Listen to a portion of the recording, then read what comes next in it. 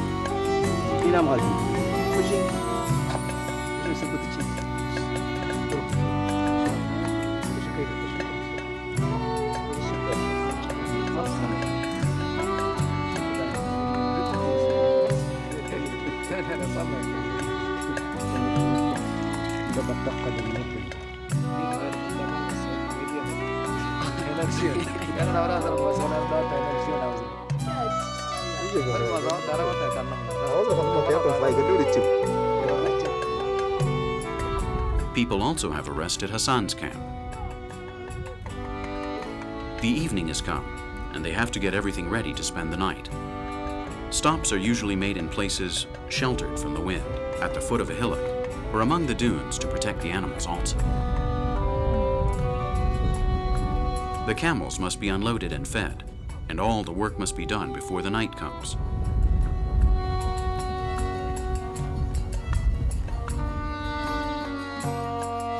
Sunset in the desert is beautiful, but short-lived.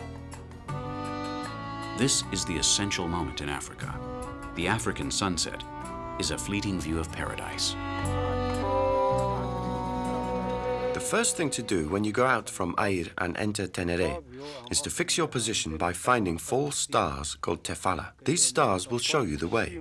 They have the shape of a stake, as if they were 4 fingers. Do you understand? Yes, I do. Then you must pass through the middle of them. Yes, through the middle. These stars indicate your way. And then you keep walking and walking until they are right over your head. Afterwards, Sachi comes out. Sachi comes out in the middle of Tefala, over your nose. And what about Amanar?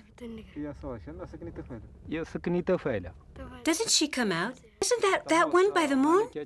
No, she has not come out yet. Amanar comes out when Koka is over your head. 4 stars form Amanar. 2 of them represent the legs and the other 2 represent the arms. She carries the sword in one arm. The sword? Yes, the sword. And now, when Amanar is over your head, that is the time to camp. The time to camp? Yes, that's right. The moment to camp until the next day. All these stars that I have shown you point towards the east.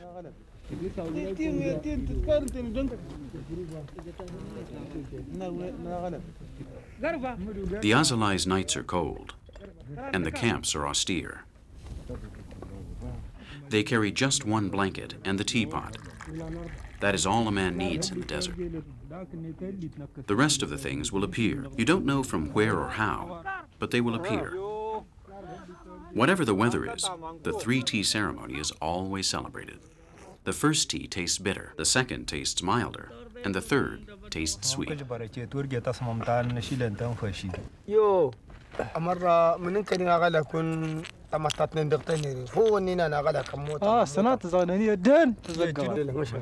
After this frugal breakfast, they must start again.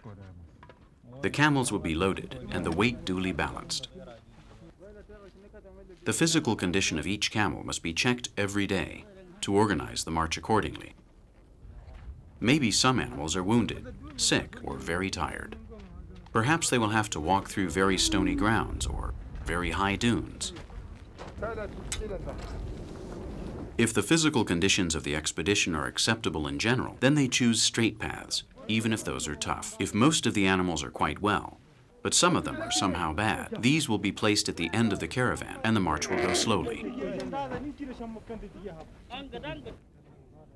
To lose an animal means a tragedy. It's necessary to check carefully all the circumstances and elements that could affect them in any way and act accordingly in due time, with the reliability gained during centuries of experience. Before starting, they must thank God for allowing them to go on for another day. Although the Tuaregs have not ever been strictly devoted to Islam, they have believed in imps, in the natural laws, and in the strength of the wind and in the sand.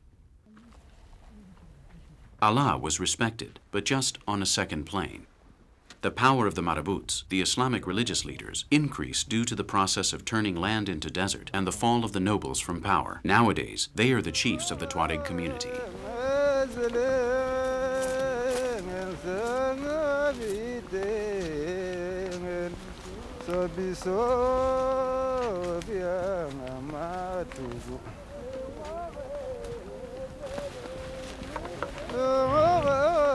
The caravans move ahead.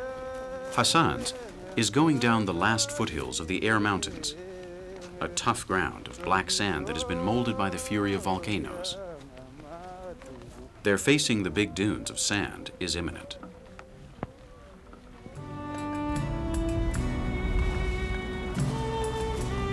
Ibrahim's caravan still walks along the stony plains prior to the Tenede's sandy grounds.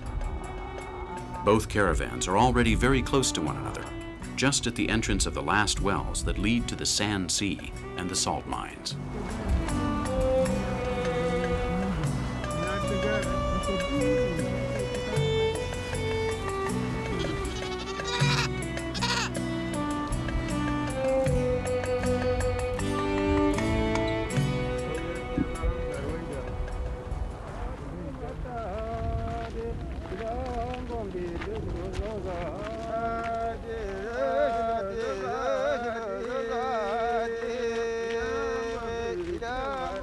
The caravan walks with the sun, immune to discouragement, and always in the same direction.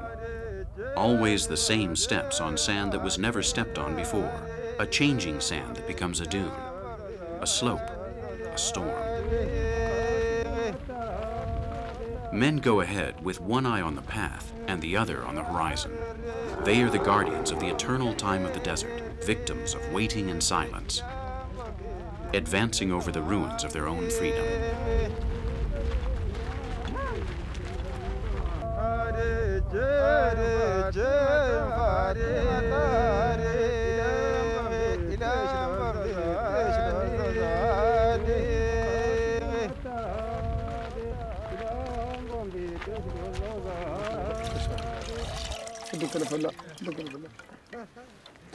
Hassan and his father have completed the first part of the trip. They are already having a rest and eating bula, the paste of dates, cheese, and millet. The women prepared that food on the days prior to the caravan's departure. They have spent almost 1 week to reach the well. They will rest for a couple of days, and they will start again later on.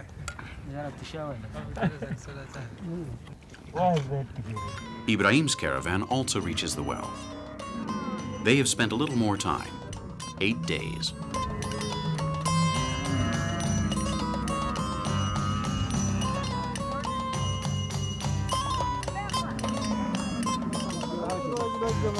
Since the moments our parents told us we were going to travel with the caravan, we've spoken of nothing else but that. We tried to imagine how it would be to walk along for one day after the other with the animals, how the nights would pass, learning how to guide us by the stars.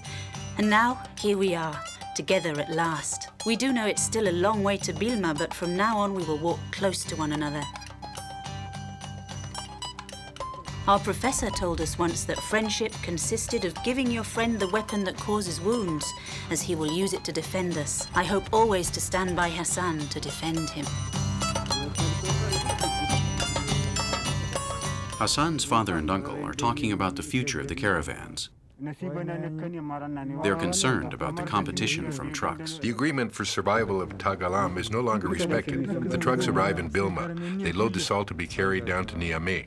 We cannot compete. That is true. We are thinking about some other alternatives. We will leave the salt business, but we cannot abandon our camels. So we would have to go to the city. While both fathers chat, the boys attend Fisinak classes. Fisinak is the Tuareg writing.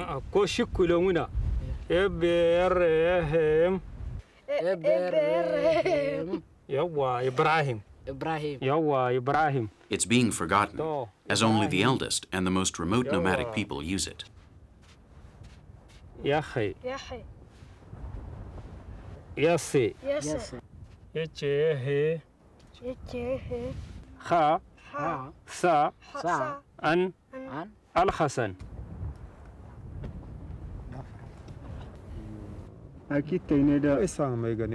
We must find other options. That of breeding camels and organizing caravans to sell their flesh to Libya is not at all bad. But we must study some other alternatives. And above all, we must keep on fighting to obtain protection and support against the trucks. Our children must have the opportunity to choose. We must try to find a way to keep caravans alive, mainly for our children, whom we have so strongly fought for.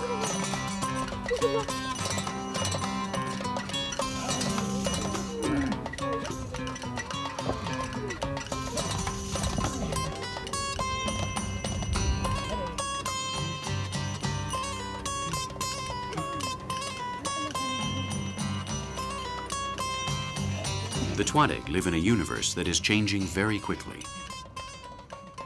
A kind of reality that has nothing to do with the one lived by their parents is waiting for Hassan and Ibrahim.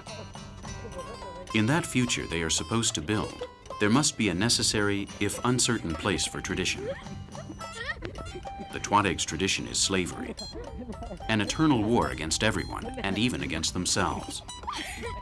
But this tradition is also a synonym for dignity, freedom, and identity against the abyss of the future. So it's time for them to find their own place in this world.